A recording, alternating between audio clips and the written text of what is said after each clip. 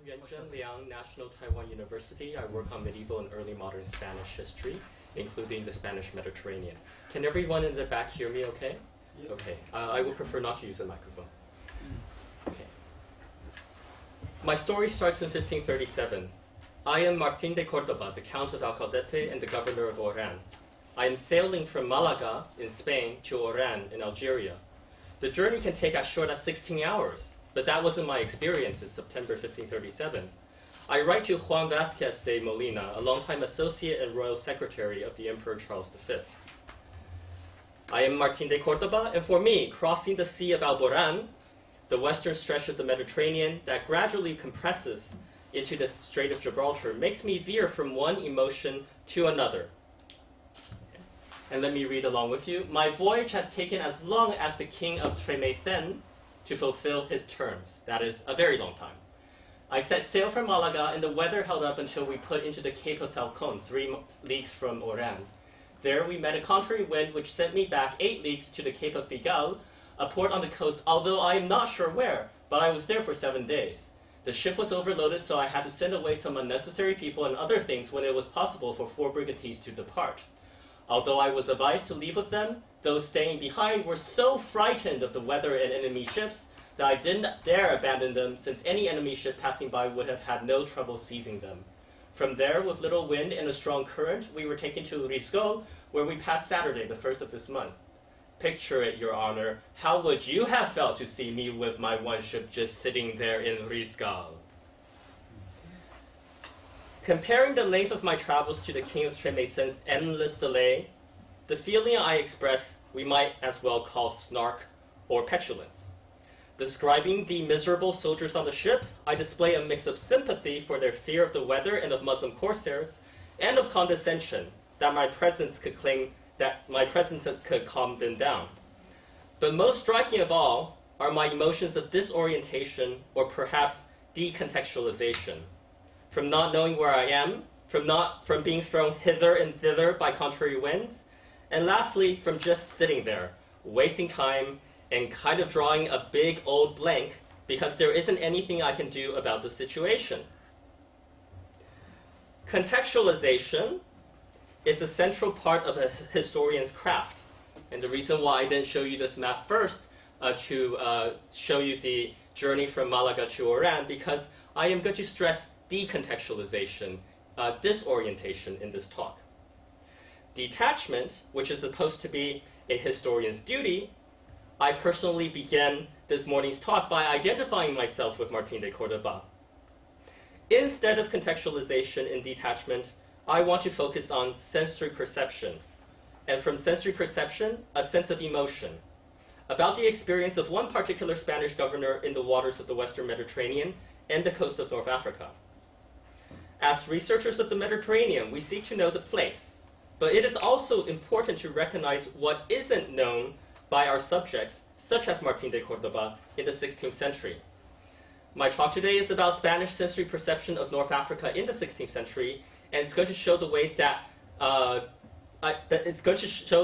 disorientation and decontextualization, what I enacted just now, was part of the experience. Disorientation in a sea that's been called in the diminutive a Roman lake, a Muslim lake, a sea that had been seemingly mastered starting thousands of years before by Phoenicians and Greeks. Indeed, the sea may have constancy, despite the capriciousness of water, weather, and erosion. But how do humans perceive it? How do humans experience it? How? With emotion. This is a turn from topography to geography, from the natural state of things to a human conception of things. And here I'm referencing Ramsey Ruihi's distinction between topography and geography. Starting in 1415, Portuguese and Spaniards conquered a series of settlements on the coast of North Africa. One of these towns was Oran, seized in 1509, the largest enclave under Spanish control. By the time Martin de Cordoba became governor of Oran in the mid-1530s, however, the balance of power has shifted. Spanish hegemony was being challenged by the Ottoman captain Khaireddin Barbarossa, who had consolidated his power over Algiers and made it the Mediterranean's corsair capital par excellence. Indeed, his fleet threatened the shores of the Spanish mainland, the Baleares Islands, the Italian mainland, the Sicilian and Maltese Islands. But because of the fleeting nature of Barbaroja's fleet, Spaniards and their allies were constantly asking, "Where is Barbaroja?" This question, it seems, reveals more disorientation in the Mediterranean. This is a question that Don Alvaro de Bazan, admiral of the Spanish Mediterranean galleys, asks over and over again at the interrogation of Chava Arraiz, a captain in Barbaroja's fleet, on July 6, 1537. A transcript of the interrogation sent to Spain's Council of State preserves the list of questions posed to Chava Arraiz and the captain's responses. Let me read that with you. Question: when did Barbaroja, this is the English version of his name, where did Barbarossa's fleet depart? May 5th, 1534. Where was Barbaroja's fleet? Half in Gallipoli in Turkey, and half in Constantinople. How many galleys does Barbarossa have? 80 from the Grand Turk, 6 from his own, and 25 of diverse origin. How many heavy galeotas like the one carrying Barbarossa? 4. How many lighter galeotas? 5 of Barbarossa's, 4 of the Grand Turks. Do the galleys need to be greased with tallow? A part of the fleet does. It's been done in haste, and food and supplies are being loaded now. What does Barbarossa want to do with the fleet? Raid the coast of Calabria, Italy, and then sail on to Tunis. Where is Barbarossa currently located? If Barbarossa is alive, he's now in Tunis.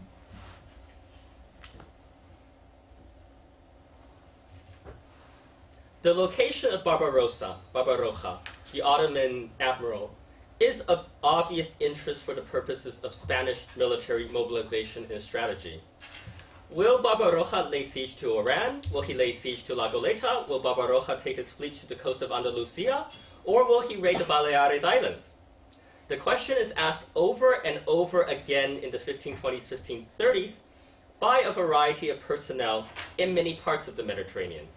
As the documents preserved in the sections of Estado and Guerra Antigua in the Archivo General de Simancas repeatedly remind us.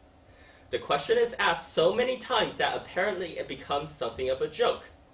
Like a joke about the boogeyman, an imaginary evil character with supernatural powers that's supposed to carry off naughty children.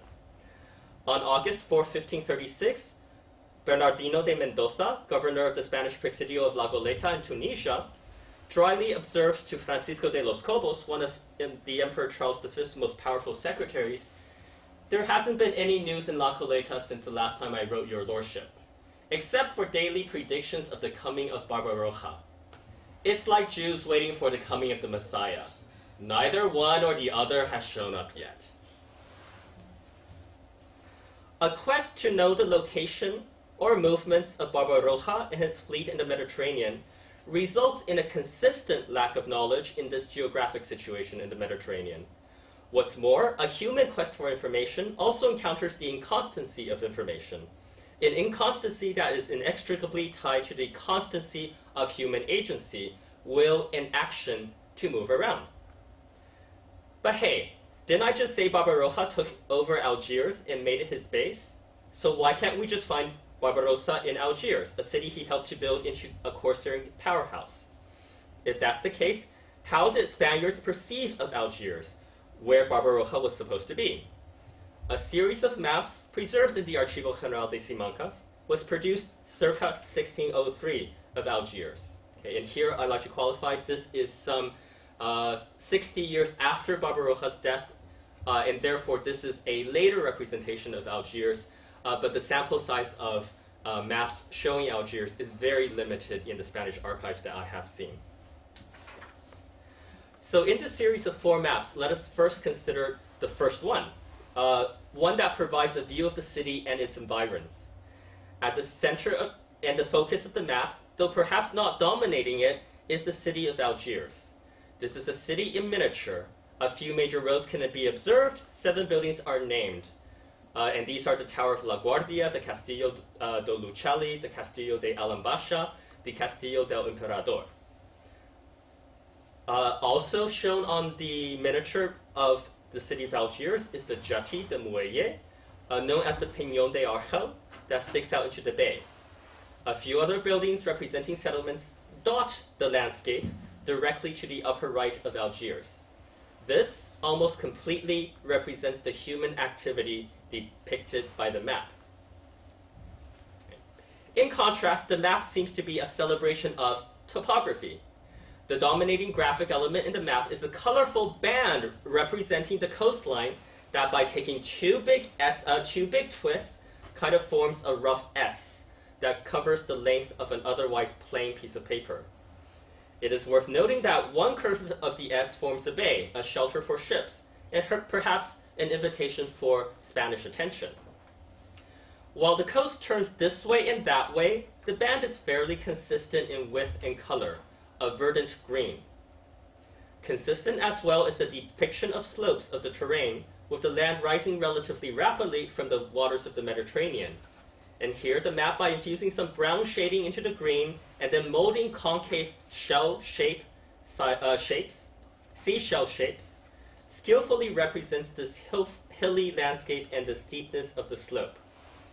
Overall, the map evokes an elegance and a balance. This balance is further emphasized by the placement of the main text, the Mar Mediterraneo, below, and above a scale measuring the distance of 1 league divided into regular 3,000, 2,000, 1,000, and 500 steps. And you can see an enlargement of that scale in the upper right. The whole composition of the map quietly screams the ordered mind of an engineer. The 1603 series contains 3 more maps, and the second one resembles a zoomed-up version of the first. Here are elements that are repeated from the previous map: the prominent jati, the city walls, major arteries, fortresses, and towers. Perhaps most noticeable in the map is how the city walls form, again, a remarkably consistent shape, an almost uniform square. Also noticeable is the densely packed urban landscape with roads, main gates, fortresses at the edgewater, and a miasma of buildings. It is so densely packed as to resemble a Where's Waldo visual puzzle, or perhaps in this case it would be more appropriate to say a game of Where is Barbaroja, set in an Algerian urban landscape. And indeed, the series of maps is a visual puzzle of sorts, because the third map in this series keeps the general outline of the city walls and the topography, but reduces the urban landscape to a few buildings, which appear to be mosques with their minaret towers, though they curiously took the shape of parochial churches that dot a typical Spanish cityscape. And the fourth map in the series strips out the urban landscape entirely, leaving the representation of the city to just the walls. Otherwise, the city is represented as just blank space. At first glance, one might think that the series of maps demonstrates the process of map making, with this last map as a template, and if we were to go through the series, more and more elements are added to create a complete and finished product. And indeed, the Spanish art historian Alicia Cámara Muñoz of the UNEV explains that this may have been the case. However, Cámara Muñoz continues, relating that these maps were designed to serve a military purpose, so that officers and soldiers could envision the city as a bustle of buildings, and presumably inhabitants, and then in ever more reductionist forms, the city as its strongholds, fuertes, such as mosques, and the city with only its walls and openings, brechas. So in such a sense, Cámara Muñoz even suggests that perhaps it is an empty map, that it is the most complete, at least for military purposes. And yet, I'd like to posit another way to look at the maps, one that refers back to the talk's focus on decontextualization, disorientation, and lack of knowledge. For, do these maps, in whatever form or completion, in whatever order, represent the physical reality of Algiers? Maps, of course, form parts of imaginaries, and they constitute objects of ideological discourses. But let us consider 2 more maps to offer an interpretation. The first drawing that you see here, located in a manuscript in the Bibliothèque Royale de Belgique in Brussels. This manuscript contains 169 drawings depicting famous sieges in the 16th and the early 17th century European warfare. Though I have not been able to ascertain either the author or the date it was created, the last drawing is of the capture of the castle of Wowe, the Prise de Chateau de Wowe, which took place in 1610. The drawing on folio 9 of the series depicts the Emperor Charles V's failed 1541 siege of Algiers. And some qualifications again, this map is obviously imagined, as the series was made at least 70 years after the campaign. But even more, the map is largely empty of content. If we analyze the map as divided into 3 horizontal bands, a top band, a middle band, and a bottom band. The top band is background, which the artist has chosen to fill up with sky. The bottom band is a derivative portrayal of warships in various states of distress since the Spanish fleet was defeated at the siege. Now the reason why I call it derivative is if compared to almost any other map in the series, the level of specific detail or any detail is quite lacking. These are different parts of the siege of Pavia of 1525 and of Vienna in 1527 in comparison. And you can see the density of details in these two comparisons in comparison to the siege of Algiers. The middle band of the siege of Algiers should, however, hold our attention for a little while longer, because as you can see, the square-shaped wall-enclosed city of the 1603 Simancas map makes an appearance here. Now, the projection of the 1603 map onto a depiction of a siege that took place 60 years earlier is certainly specious. And by the principle guilty by association, one could say that the imaginary nature of the Brussels map reinforces the imaginary natures of the Simancas map. However, the intent of this talk isn't to determine accuracy as much as it is to mediate on disorientation. Towards that end, I'd like to show you a final map of Algiers produced in 1563, some 40 years prior to the series of 4 maps. This map's origin is unknown, though it may very well be a captive's portrayal of the city, because it was filed with a request for King Philip II's assistance to ransom captives. And there is a list of names of captives inscribed on the back of the map. But the disorientation is striking. The city looks almost nothing like the 1603 map depicted before. In a hypothetical debate about accuracy, this map may appear more attractive because of its apparently organic qualities. What's more, there's a bit more context to the map, as it was filed along with a request for King Philip II's assistance to ransom captives, and thus may indeed be a representation of the city based on the eyewitness account of a captive. Still, the 1603 maps and this one do share similarities. The wall is recognizable, as are buildings such as fortresses, towers, gates, the jetty, but the differences certainly capture our attention. The map represents the city in a triangle. Elevation is equated with the top tip of the triangle. Buildings still fill up the urban landscape, but they are curiously uniform in size and shape. There is even one bit of commentary. El Castillo de la Ciudad no es fuerte. The castle of the city is not strong. The city completely dominates the image, and while it is connected with water, Algiers almost sits like a huge rock on that water, an island apart from its hinterland, separated by blank space, as if the hinterland is falling off the wayside. And finally, the presence of human beings arranged in a line on the path to the wharf, and the decorative fish. They are a bit cartoonish in their portrayal, like stick figures wearing an array of costumes, bearing an array of arms. Though there's still very much a tension between the organic and imaginary natures of this map, I'd like to conclude by stressing the disorientation of the map, the city rising out of nowhere, and a certain alienness of the aesthetics of the drawing, especially in comparison to the order and rationality of the 1603 maps. It is by way of conclusion that I'd like to now turn very briefly to context, to situate my work in historiographical debates. And this context is very much of the historians Brodel and Horden and Purcell, two of the major Mediterraneanists in the field. These are scholars who have focused on geography as one of the defining attributes of an interconnected Mediterranean. And it is through geography, the Mediterranean as a conduit, the Mediterranean as a confined space, that the interactive processes of communications, transportation, trade, migration, and warfare incubate. And even though there is a diversity of landforms, mountains, peninsulae, littorals, plains, climates, flora and fauna, and the microecologies of Horden and Purcell, these topographies and ecologies are nevertheless a part of the intrinsic nature of the Mediterranean. And for the western corner of the Mediterranean, there's a further degree of symmetry, one that is represented in landforms. I skipped this. This is the image of the human figurines and of the fish swimming in the Bay of Algiers along that jetty. Okay.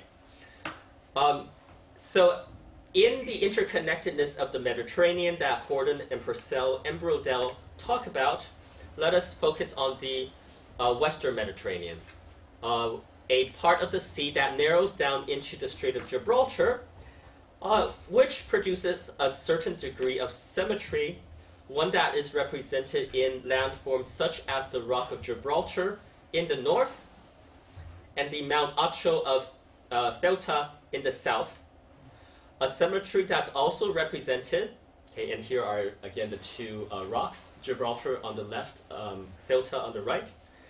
That symmetry is also represented in the migrations, the movement of populations from the south to north in the Middle Ages, and from north to south in the early modern period.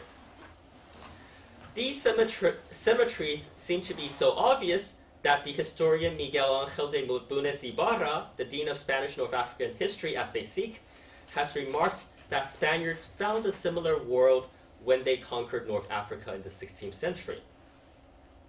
Incidentally, this is also the point of departure that the organization I founded, the Spain North Africa Project, also takes regarding connections between the two shores.